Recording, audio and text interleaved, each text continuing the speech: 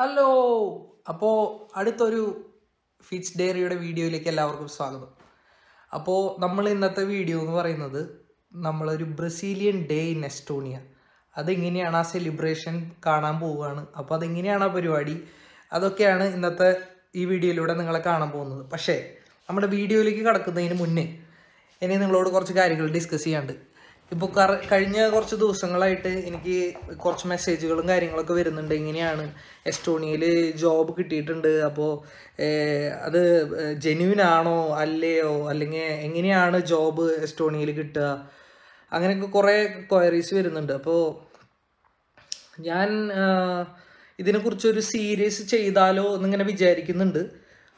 Most probably ഈ അടുത്ത് തന്നെ, കുറച്ച് ബിസിയാണ് ഞാൻ, ഇപ്പോൾ കുറച്ച് അടുത്ത് തന്നെ ഞാനൊരു വീഡിയോ സീരീസ് പോലെ ചെയ്യാനായിട്ട്, അതായത് ഏത് സൈറ്റ് യൂസ് ചെയ്തിട്ടാണ് നിങ്ങൾക്ക് ജോബിൻ്റെ ഡീറ്റെയിൽസ് നോക്കാൻ പറ്റുക, അല്ലെങ്കിൽ ഈ ജോബ് ജെന്യൂൻ ആണോ എന്ന് ചെക്ക് ചെയ്യാൻ പറ്റുക, അല്ലെങ്കിൽ എസ്റ്റോണിയയിലെ ആവറേജ് സാലറി എത്രയാണ്, എസ്റ്റോണിയയിലെ ആവറേജ് നമ്മുടെ ലൈഫ് എക്സ്പെൻസുകൾ എങ്ങനെയാണ്, അതൊക്കെ വെച്ച് ഒരു സ്മോൾ സീരീസ് പോലെ ചെയ്യാനായിട്ടൊരു പ്ലാൻ ഉണ്ട്. അപ്പോൾ അതിനെക്കുറിച്ച് എന്തെങ്കിലും സജഷൻസോ അല്ലെങ്കിൽ എന്തൊക്കെ ഇൻഫർമേഷൻസാണ് നിങ്ങൾക്ക് വേണ്ടതെന്നുണ്ടെങ്കിൽ കമൻറ്റ് സെക്ഷനിൽ വന്നിട്ട് ഒന്ന് പറയാം. അപ്പോൾ അതാണെങ്കിൽ കുറച്ചുകൂടി ഹെൽപ്ഫുള്ളാവും. അപ്പോൾ കുറച്ചും കൂടിയും നിങ്ങളുടേതായിട്ടുള്ള നിങ്ങൾക്ക് വേണ്ട രീതിയിലുള്ള ഇൻഫർമേഷൻസ് എനിക്ക് ഷെയർ ചെയ്യാൻ പറ്റും. അപ്പോൾ നമ്മളിന്ന് പോവാണ് ബ്രസീലിയൻ ഡേ സെലിബ്രേറ്റ് ചെയ്യാൻ, ബ്രസീലിയൻ ഡേ ഇൻ എസ്റ്റോണിയ. ആ വീഡിയോയിലേക്ക് നമ്മുടെ കടക്കുന്നതിന് മുമ്പ് എന്താണ് ബ്രസീലിയൻ ഡേ എന്നുള്ളത് നമുക്ക് ഈ ഒരു ഷോർട്ട് ഒരു സംഭവത്തിൽ കൂടെ കാണാം.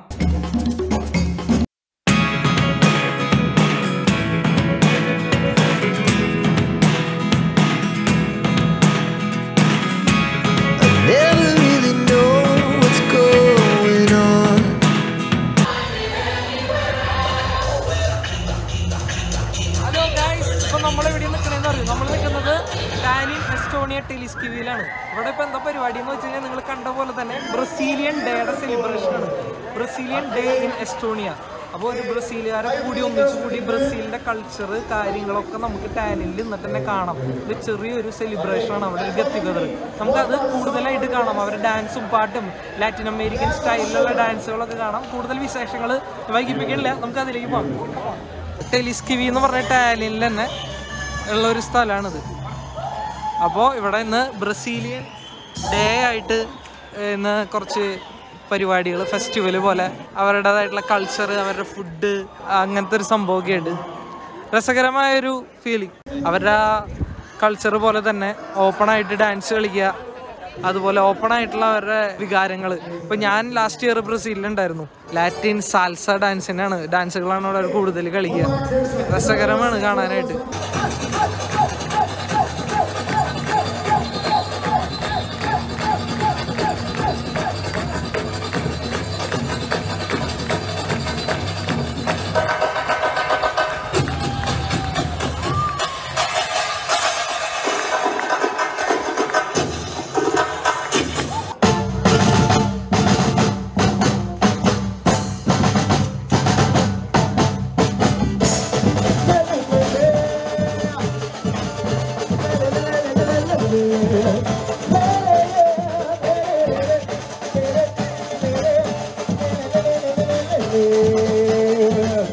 Você disse de alto-falante no morro do pau da bandeira.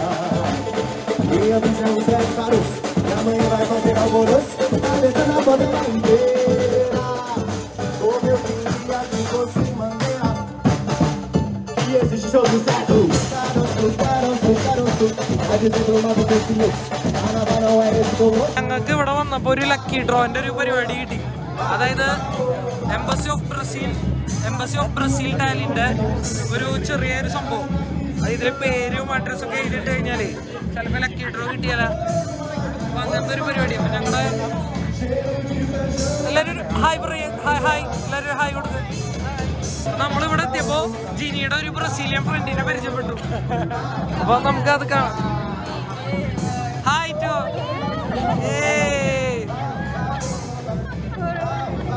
ഞങ്ങളിവിടെ വന്നിട്ട് അങ്ങനെ പരിചയപ്പെട്ടു. ഭയങ്കര സ്നേഹം.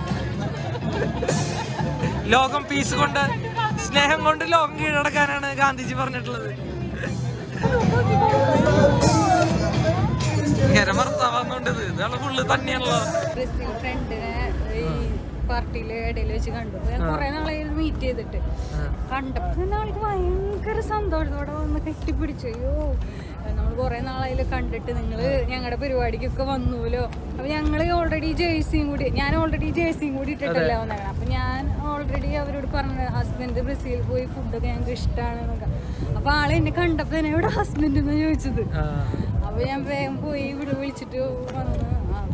ആള് കണ്ടില്ലേ, കണ്ട പരിചയം ആൾക്ക്. അതെ, അവര് വന്നു കഴിഞ്ഞാൽ അവർക്ക് വരും. ഇപ്പൊ അതന്നെയാണല്ലോ, നമ്മളപ്പോഴും മലയാളം സംസാരിക്കണ ഒരാളെ, ഒരു വെള്ളക്കാരൻ മലയാളം സംസാരിക്കണ നമ്മൾ വിടും ഇല്ല.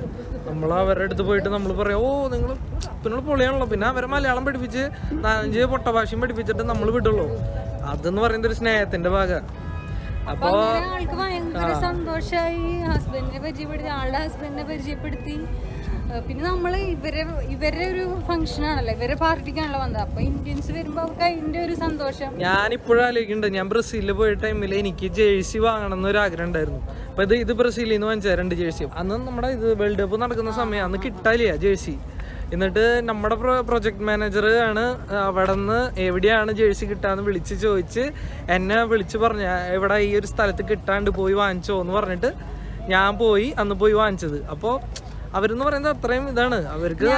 ഞാൻ ജേഴ്സി വാങ്ങിച്ചു കൊടുത്തപ്പോ അവർക്ക് പോലും ഇടാൻ പറ്റിയിട്ടില്ല, അവർക്കില്ല അവരുടെ കയ്യില്. അപ്പൊ ആൾക്ക് ഭയങ്കര, നിങ്ങളുടെ കയ്യിലൊക്കെ ഉണ്ട് ഞങ്ങളുടെ കയ്യിലില്ല എന്ന് പറഞ്ഞിട്ട് ആൾക്ക് ഭയങ്കര ഒരു ഇത്. അപ്പൊ ഞാൻ ബ്രസീലിൽ നിന്ന് വന്നപ്പോ ഒരു കസാഷ എന്ന് പറഞ്ഞൊരു സംഭവം ഉണ്ട്. അതായത് അവിടുത്തെ ഒരു കരിമ്പിന്റെ വാറ്റ് പോലത്തെ ഒരു ഐറ്റം, ഒരു കരിമ്പ് കൊണ്ട് അവരുണ്ടാക്കുന്ന ഒരു ആൽക്കഹോളാണ്. അപ്പോൾ ആ സാധനം ഞാൻ വാങ്ങിച്ചിട്ട് ഞാൻ ഇപ്പോൾ അവരെ മീറ്റ് ചെയ്തു, ഇവളുടെ ഫ്രണ്ടില്ലേ, എന്നിട്ട് കമീലനെ മീറ്റ് ചെയ്തപ്പോൾ ഞാൻ അവരോട് പറഞ്ഞു, ഞങ്ങളുടെ വീട്ടിൽ ആ സാധനം ഇരിക്കുന്നുണ്ടെന്ന് പറഞ്ഞപ്പോൾ അവർ പറയാ, ഏയ് നിങ്ങളുടെ കയ്യില് ജേഴ്സി ഉണ്ട്, നിങ്ങളുടെ ഈ സാധനം ഉണ്ട്, നിങ്ങളാണല്ലോ ശരിക്കുള്ള അതെ നിങ്ങളാണല്ലോ ശരിക്കുള്ള ബ്രസീലിയൻസ്. അപ്പോൾ അതൊക്കെ എന്ന് പറയുന്നത് ഒരു സ്നേഹത്തിന്റെ ഭാഗമാണ്. അങ്ങനെയുള്ള കുറച്ച് ഈ അമേരിക്കയിൽ തന്നെ ഇങ്ങനെയുള്ള കുറച്ച് ഫ്രണ്ട്സിനെ കിട്ടിയപ്പോഴാണ് നമുക്ക് മറ്റുള്ളവരുടെ കൾച്ചറും കാര്യങ്ങളും. ബ്രസീലിയൻസ് അവർക്ക് ഭയങ്കര സ്നേഹ കാണുമ്പോ തന്നെ. വരണ്ടേ വ്ളോഗ് ബ്രസീലിന്റെ വരണ്ടേ. ഞാൻ ഈ വ്ളോഗൊന്നും ബ്രസീലിൽ പോയി ടൈമിലൊന്നും തുടങ്ങിയിട്ടുണ്ടായിരുന്നില്ല. അപ്പോൾ അതുകൊണ്ട് നമ്മൾ അങ്ങനെ അത്രയ്ക്ക് വീഡിയോസോ കാര്യങ്ങളോ എടുത്തിട്ടില്ല. പക്ഷെ ഇപ്പോൾ ഞാൻ ഫോൺ സെർച്ച് ചെക്ക് ചെയ്യുമ്പോൾ കുറച്ച് വീഡിയോസ് നമ്മൾ അവിടെ നിന്ന് ഇവിടെ നിന്നൊക്കെ എടുത്തിട്ടുള്ളത് കൊണ്ട് ആ ഉള്ള വീഡിയോസ് വെച്ച് സ്റ്റിച്ച് ചെയ്തിട്ട് ഞാനതൊരു വീഡിയോ പോലെ ആക്കിയിട്ട്, ഒരു വ്ളോഗ് പോലെ ആക്കിയിട്ട് ഞാനത് അടുത്ത നെക്സ്റ്റ് വരുന്നതിൽ ഒരു ബ്രസീലിയൻ എപ്പിസോഡാക്കിയിട്ട് നിങ്ങൾക്ക് ഞങ്ങൾ തരുന്നതാണ്. ജിൽസംബ്രോ പറയുന്നുണ്ട് അതിൻ്റെ ഒന്നും ആവശ്യമില്ലടാന്ന് പറയുന്നുണ്ട്, പക്ഷെ ഞാൻ തരും. കാരണം എന്താണെന്ന് വെച്ച് കഴിഞ്ഞാൽ നമ്മൾ തമ്മിലുള്ള ബന്ധം എങ്ങനെയാണ്. What is this? It's a Latin party. This part. Okay. So it's Latin sounds. Okay. And it's next to here.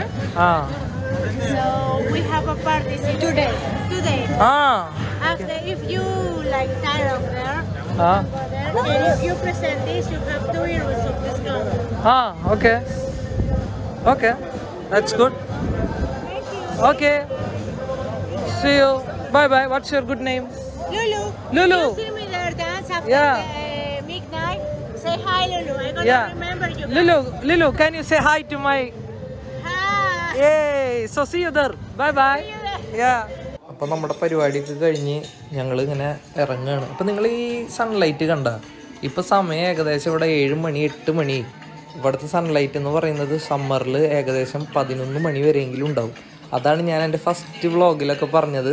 ഈ സമ്മർ തുടങ്ങിക്കഴിഞ്ഞാൽ രാത്രി 11 മണി വരെയെങ്കിലും ഈ സൺലൈറ്റ് ഉണ്ടായിരിക്കും ടാലിനിൽ, എസ്റ്റോണിയയിൽ. അതൊരു പ്രത്യേകതയാണ്. പിന്നെ ഒരു കാര്യം എന്ന് പറഞ്ഞാൽ, ഞാൻ ഈ വീഡിയോയുടെ തുടക്കത്തിൽ പറഞ്ഞ പോലെ ഈ എസ്റ്റോണിയനെ കുറിച്ച് ഞാനൊരു സീരീസ് ചെയ്യുന്നുണ്ട്. അപ്പോൾ അത് എന്തൊക്കെ ഇൻഫർമേഷൻസ് ആണ് നിങ്ങൾക്ക് വേണ്ടതെന്നുണ്ടെങ്കിൽ കമൻറ്റ് സെക്ഷനിൽ വന്ന് പറഞ്ഞു കഴിഞ്ഞാൽ അതുപോലെ എനിക്ക് എൻ്റെ സീരീസിൽ ഓരോ ഇൻഫർമേഷൻസ് ആഡ് ചെയ്യാൻ പറ്റും. അപ്പോൾ എല്ലാവർക്കും ഈവനിങ് ആശംസിക്കുന്നു. അടുത്ത വ്ളോഗിൽ കാണാം. അതുവരേക്കും ബൈ.